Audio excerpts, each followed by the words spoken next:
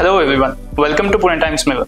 Today, we are going to have an exclusive conversation with none other than Babasaheb Kalyani, owner, chairman and managing director of Bharat Forge. Welcome sir, it's been a great honor to have you here with us today. Thank you. So first of all, the journey of Bharat Forge has been remarkable over the past 6.5 decades. So firstly, everyone would like to know your thoughts and insights about the strategic decision-making process that led Bharat Forge in the defense and electric vehicle sector. You know, in every business and every industry, as you evolve with time, you have to learn to transform your business based on the technologies that are transforming products and transforming the way you do things. So if you look at our business, I joined this company in 1972, so it's almost 52 years ago. And I have seen this is our fourth transformation. So when I started in 1972, this company was just about 5-6 crores in revenue. Okay. Small company. And today it's almost reaching close to 18-20,000 crores, and with global operations all over the world.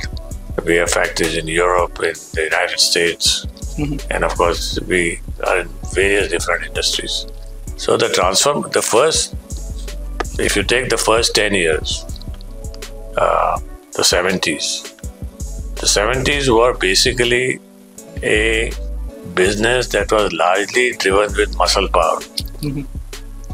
And we were making everything to somebody's specification. Somebody gave us a drawing, somebody told us this is what is required to be done, and that is how we were doing it. Okay. In the 80s, we started our first transformation of getting into some design, engineering, so that we could add some value to our customers. The third transformation happened in the 90s when we changed our entire manufacturing from using muscle power to brain power. So we introduced automation, we introduced robotics, everything, whatever we were doing manually became automated. So that was the third transformation. The fourth transformation that is happening now is, we call this Bharat Forge 2.0. So we are now moving from a company that used to make only components and parts to making products. Okay. So when we looked at what products we need to make, clearly, if you look at the big picture that is happening in the country, Honorable Prime Minister's call for Atmanirbhar Bharat, this whole defense manufacturing. And defense manufacturing is a metallurgical industry. You can't make guns and those kind of products unless you know material technology, metallurgical technology. Now we are almost #1 in the world in material technology and metallurgical technology, because we supply to almost everybody in the world these components that have so much of metallurgy knowledge in it. So it was a very natural transition for us to say, that's one area we should look at. So it started in 2011. Okay. This whole journey towards defense. Before 2011, we were not in this business. It started in 2011, and we just kind of progressed. We started with we made our first artillery gun in 2012. But in India, nobody took us seriously. They all thought it's some piece of junk we put together. But it's only when we got Prime Minister Modi coming in and putting a Make in India policy and bringing in this whole concept of Atmanirbhar Bharat. And then the late Defense Minister, Mr. Manohar Parrikar, he was the one who really changed the rules of the game, allowed private sector to come in into this whole defense manufacturing. And he is the one who gave us a lot of encouragement. Okay. And so, in 10 years, we have now developed almost 9 artillery platforms, our own design. One design is with the help of DRDO, which is the ATACS, but the remaining 8 are our own. So we have developed a very deep knowledge of this technology, both in terms of designing, engineering, and manufacturing. We have to make everything here, including all our artillery guns are almost software driven. So we are able to make all the electronics, the gun control computers, the software that is required for that. It's a very sophisticated equipment, what we do. Yeah. So we developed that all those technologies, and as we were developing these technologies, the whole electronics, software capability, so we started using it in other areas, other defense products. Okay. So we, apart from guns, we make armored vehicles. Our Kalyani M4 has become very popular in the Indian Army, very popular outside. We export a lot. We export artillery guns today. In India, for 75 years, we couldn't make our own guns. But now we export artillery guns to Europe. And that's going to increase dramatically. Then we make ammunition, which we also export. We make unmanned systems for land, for air, UAVs, and for underwater. Yeah. Okay. That's really great, sir. Now, sir, I would like to talk about the CSR funds part. Like Bharat Forge has been actively contributing to CSR funds. So we all would like to know what drives this commitment and how do you see the impact of such kind of initiatives? We do CSR as something that is ingrained kind of in our DNA. In terms of helping the society and helping people outside. Okay. So we have taken 100 villages where we do CSR work, and it's quite remarkable what we have been able to achieve in these 100 villages. We do everything very systematically with a basic database.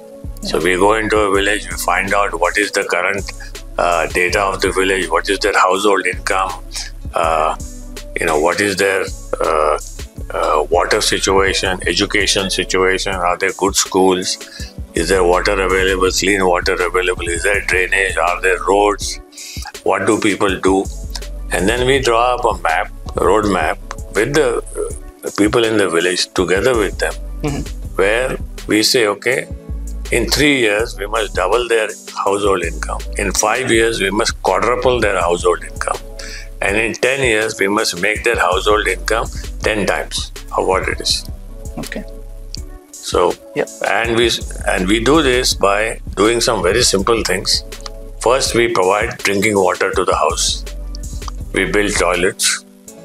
We build schools, if there are no schools. Okay. We build roads so that transportation is easy, and then everything works because people in the village, once they have water, once they have all this, then their agriculture, they're mainly doing farming, growing fruits or growing some products, then their whole output goes up, and if the output goes up, income goes up. So we are working in 100 villages, and all these 100 villages are villages which have drought. So we don't work in villages where everything is available. These are all drought-prone villages, and you can go and see the villages. You will be amazed to see the transformation. Now we have taken one more project. How do we convert these villages to sustainable villages, green villages? So that they don't have to get any energy from outside. They don't have to throw anything outside. Everything is recycled. Everything is reused, and you create a sustainable way of living. Okay. And the reason we do this is because I grew up in a village. Okay. So I grew up in a small village in my childhood where there was no electricity. We had cow sheds where we had cows and buffaloes. So I have lived that life. How Bharat Forge leverages AI and machine learning technologies in its manufacturing processes? See, first of all, AI, machine learning, this is all the new direction of technology. I mean, in tomorrow's world, I mean, first of all, there are three things that you need to do in tomorrow's world as far as manufacturing is concerned. You need to have IoT. So you need to have Industry 4.0 in your manufacturing. Now, we did this 5 years ago. Our entire plant here runs with Industry 4.0. Okay. And we developed our own processes. We trained almost 3,000 people in our plant how to use Industry 4.0 techniques. So it works on Industry 4.0. The next step is digitalization. You have to digitalize everything because you cannot do data analogously. Okay, I can't use paper and print and all that. Everything has to be digital. So once you do Industry 4.0 and digitalization, then you bring in AI and machine learning and all those other technologies. Actually, the real technology that will come out of AI is called the large language model technology. And that is what we are creating here. We are creating this whole large language model technology using AI, which will be used for our manufacturing. Not only ours, we can probably convert that into a separate business tomorrow and create a different solutions business for our customers and for everybody. So today for example, if you go to our shop floor, you will not find paper because nobody uses paper anymore. Everything is on a tablet or on the computer screens or things like that. So this is the first phase of transformation. The second phase of transformation will now become you convert all this to digital technology. Okay. We are only on IoT today. Now you make everything digital. Digital means everything is live. You can watch every second what is happening in your factory. You can watch, what every person is doing. You can make out if things are going right. Yeah. You can have cameras that can check the quality of the product that you are making. If some wrong product is being made, it can be identified right up in the beginning instead of trying to find out after you have made the product. So all this is going to happen with the use of AI, machine learning, digital transformation. And that's where we are in today, where we are in this transformative phase. So we have set up a AI center, AI digital center. Yeah. And you can have a look at it. With that center, we can control our factories in the United States, in Germany, for sitting here. Oh. Live. Wow. Live means every second or every hour what is going on. So it is an extremely powerful tool to do things. But it requires you to develop that knowledge, that know-how. You have to develop people who understand that knowledge. See, at the end of the day, people are not going to disappear. People are going to do more intelligent work, okay, and less manual work. Right. That's true. Absolutely. And our next step will be into advanced robotics because with AI machine learning, you also need automation. So we are going to start manufacturing advanced robotics here in our plant. Oh, indeed. Okay, sir. That's really nice. So next, I would like to ask you what strategy should be adopted to encourage research and development in the manufacturing sector, and especially in emerging technologies like AI, robotics, machine learning, etc.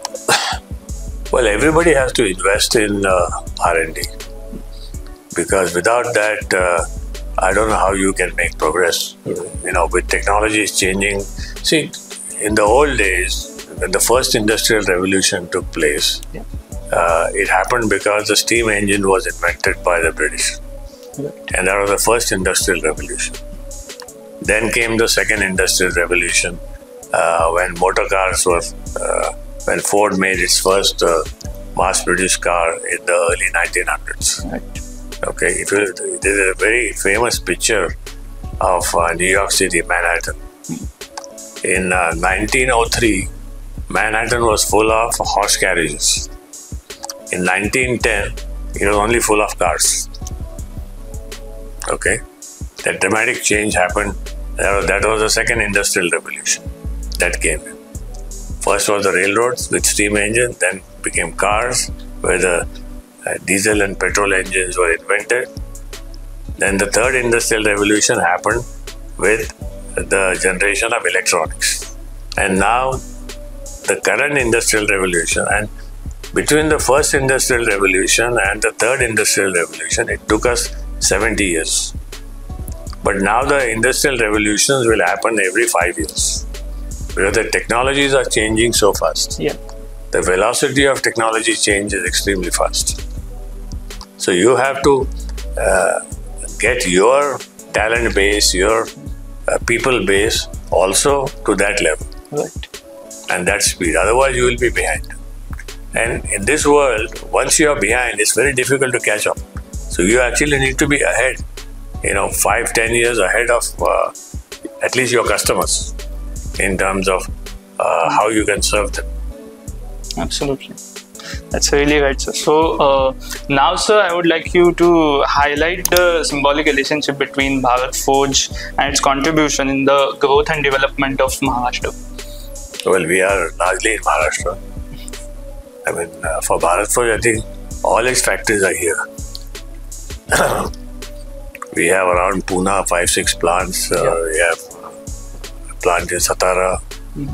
Now we are setting up our big defense factory in Jejuri. It will be inaugurated next month. Okay. Where we will make guns, armored vehicles, we will make tanks, and all kinds of things. A lot of products. Yeah. Okay. So we are basically in Maharashtra. At least as far as this company is concerned.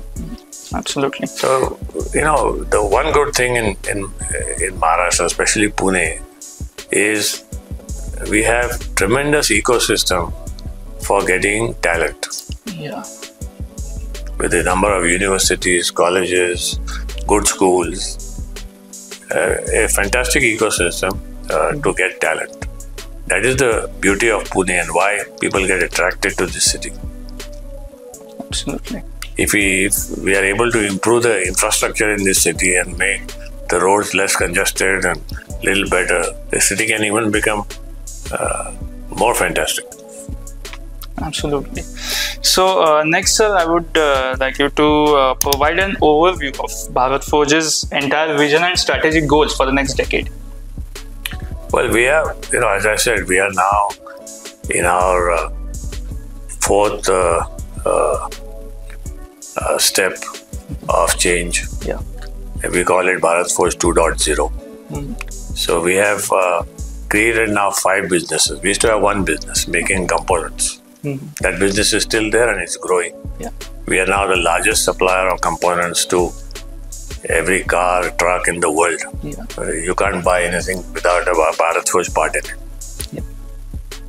Whether it's a Mercedes, whether it's an Audi, or whether it's a Volvo, whatever, General Motors, cars, we supply to all of them.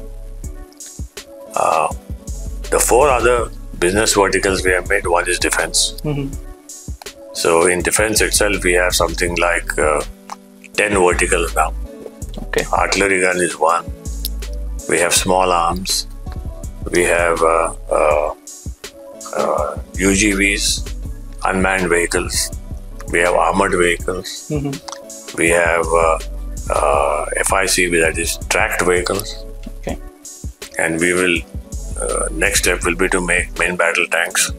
Then we have our naval domain, undersea, on ships. We start making guns for Navy for their ships, big ships. So we are doing a lot of things. We make parts for Air Force. Yeah. So we work in all these areas where we have multiple products, multiple domains.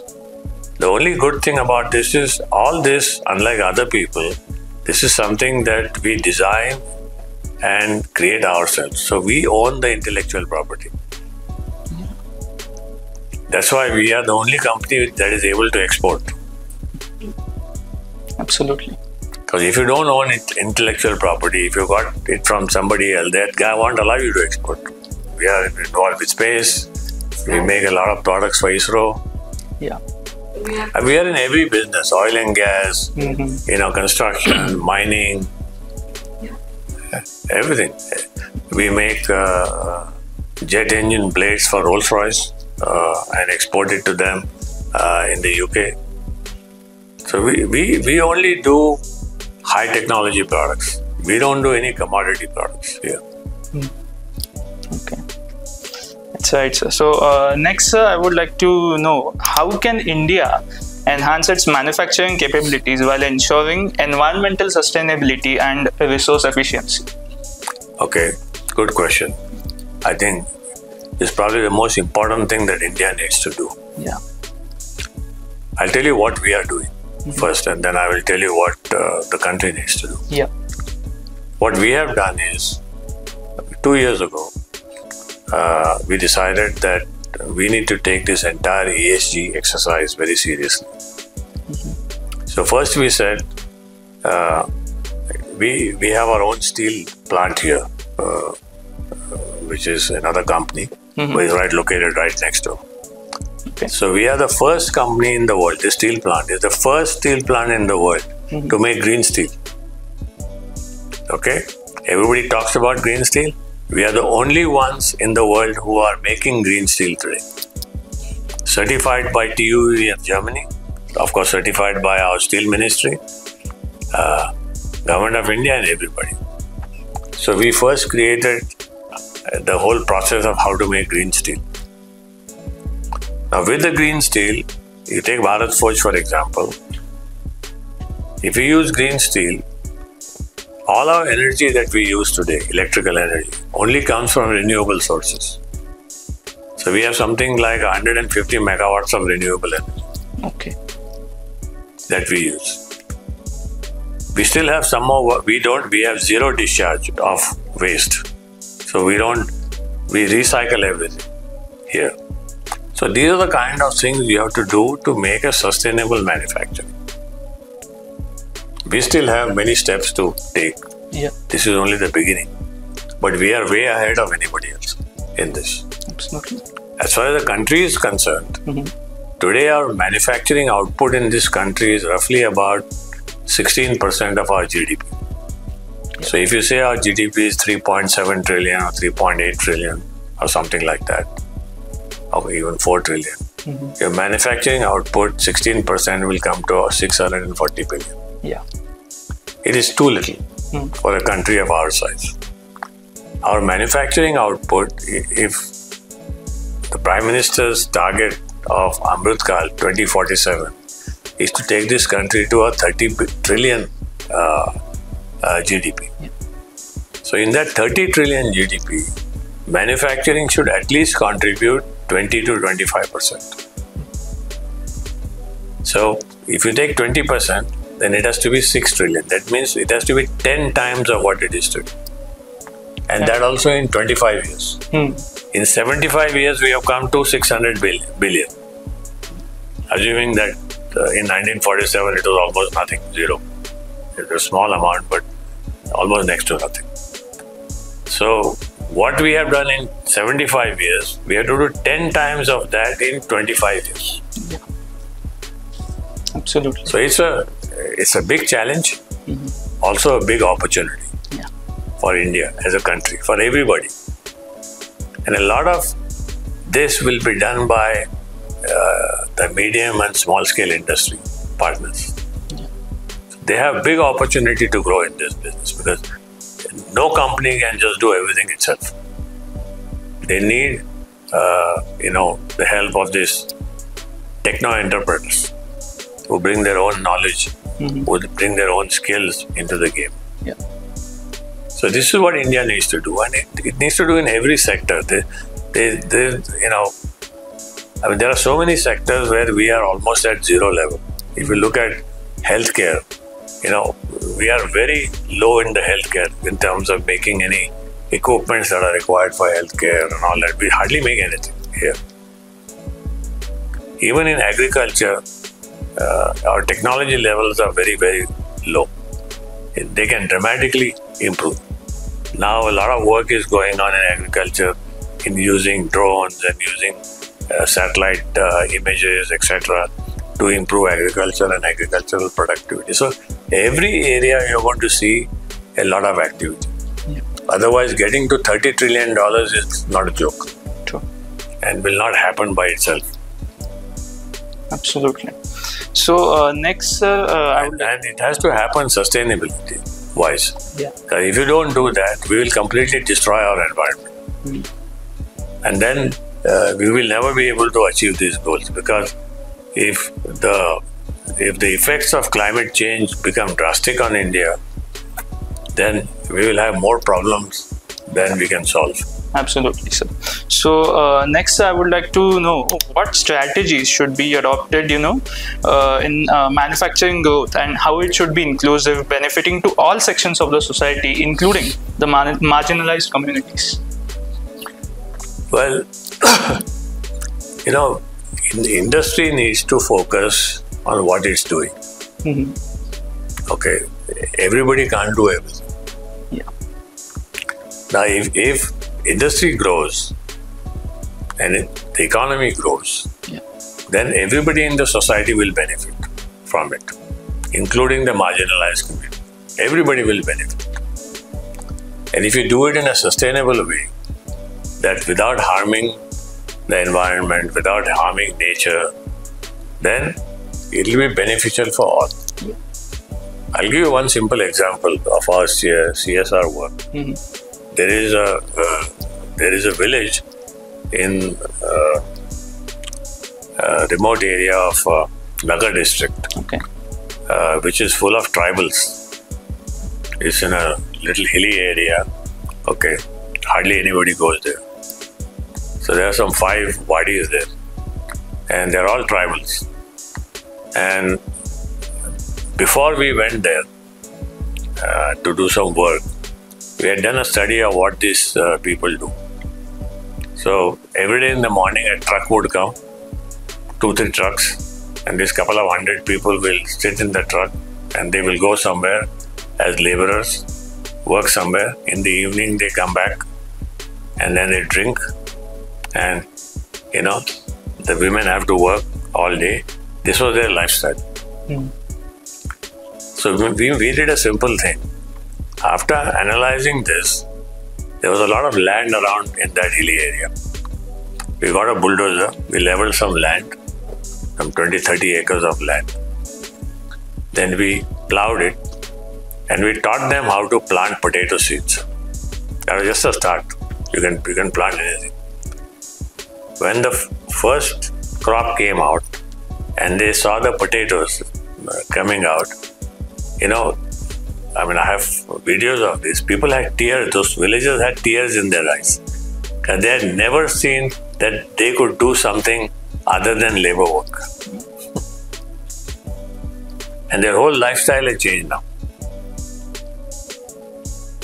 They are now growing crop. They are, the family is better. The kids have a school. This is the kind of things you have to do. And this is, a little bit of work, efforts, knowledge. That is what is required to be transferred. Yes. And a lot of people are doing it. It's not only I am doing it. Many people are doing this. Absolutely. Yes, sir. So that's it, sir. On behalf of the entire Pune Times Mirror team, I would like to thank you for taking out your precious time for us and also sharing your valuable insights about everything. So there you have it, folks. That's it for today. Stay tuned for more updates and follow Pune Times Mirror on social media. This is Shreyas Wange from Pune Times Mirror.